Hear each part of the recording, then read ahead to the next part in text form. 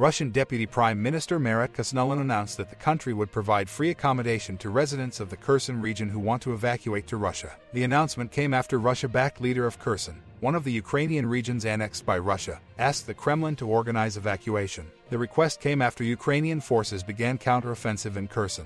Should Russia provide free accommodation to residents of the Kherson region who want to evacuate to Russia? Leave a comment below letting us know what you think.